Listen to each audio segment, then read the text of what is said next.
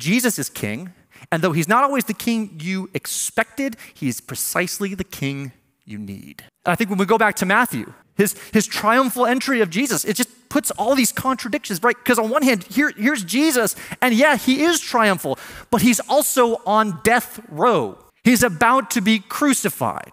Jesus is a powerful king, and he's evocative of Israel's past and all that God has for the nation, but he is a humble king who comes riding to us in an unassuming way on a donkey. He's a peaceful king. He doesn't respond to legitimate embodiments of evil and violence with more violence. He says, no, I choose a different way.